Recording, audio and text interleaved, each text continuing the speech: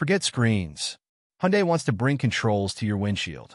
Hey EV lovers, welcome to EVpedia, your ultimate hub for electric vehicles. If you're as excited about EVs as we are, hit that subscribe button, give us a like, and drop a comment below.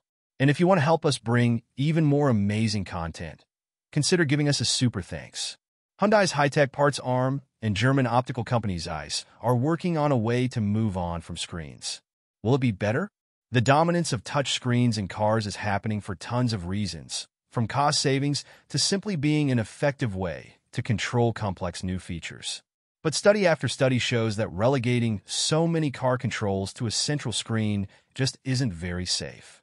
And it's a sad day when even our cars can't give us a break from screen fatigue. As a result, more and more automakers are looking forward, literally. Could your windshield be the next great frontier for car displays and control? Hyundai's parts supplier and tech specialist Hyundai Mobis apparently think so. The subsidiary of the Korean conglomerate announced this week that it's teaming up with German optical giant Zeiss to develop what they call a holographic windshield display. What that means, the company's announcement says rather excitedly. The entire windshield becomes a full display screen. The two companies say that their idea takes the windshield heads-up display, which has been a feature on cars, and an increasingly popular one since the 1980s, and vastly expands what it can do.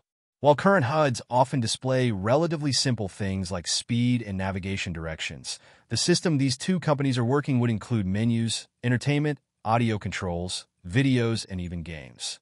Notably, the included concept image, which resembles the inside of a Kia EV9, does not include a central display screen or a driver-facing display at all. Everything is on the windshield now.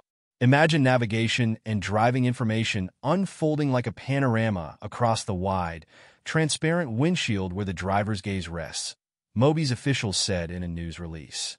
Passengers next to the driver watch movies or other videos on the vehicle's glass. While viewing the latest video, a video call comes in and a friend's welcome face appears in the corner of the glass screen. This dream technology, previously existing only in movies or advertisements, is about to become reality. The way it works is very clever.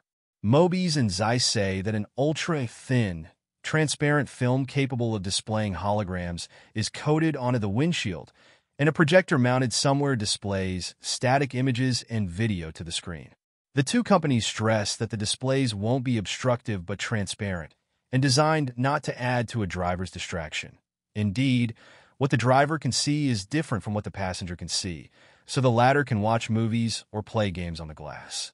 Another advantage is that it can completely transform the interior front design of vehicles by eliminating various display devices mounted on the dashboard while providing an unobstructed, open feeling without interfering the driver's and passenger's field of vision, Mobi's officials said.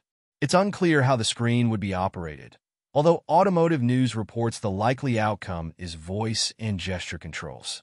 That's in line with what some other competitors aim to do as well. BMW's new E-Class concepts keep their central screen, but are also playing with full windshield displays. And that automaker has said it plans to put a much bigger emphasis on voice controls in the coming years. Voice commands are getting better in cars, some, certainly more than others. And that may emerge as the most efficient way to engage a feature in car without taking your eyes off the road. And like BMW, Hyundai seems quite serious about this technology.